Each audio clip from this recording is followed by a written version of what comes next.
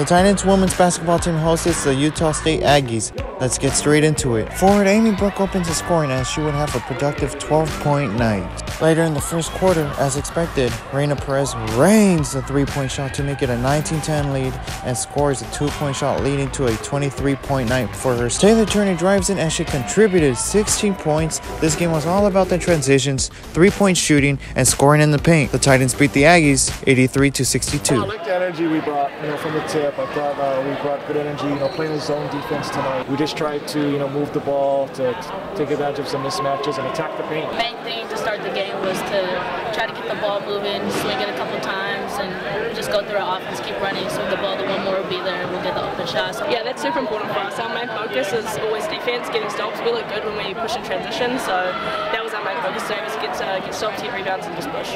The Titans women's basketball team improves to 3-2. They would now travel to Grand Canyon University on Sunday, November 24th.